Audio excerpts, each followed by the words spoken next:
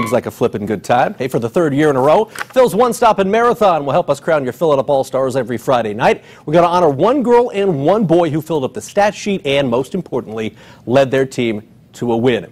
Without further ado, here are this week's Fill It Up All-Stars, and on the ladies' side, Shamari Jackson. Ooh, did you see how long that three was? Shamari Jackson, a big night for the ladies in green of Southside. 14 points and defensively 4 steals. They needed all of it as Southside wins at Bishop Dwenger 60-55. On the men's side, we're talking Westview scoring 56 points tonight as a team. Nick Rensberger, he had 28 of them. Yeah, 50%. That's the quick math.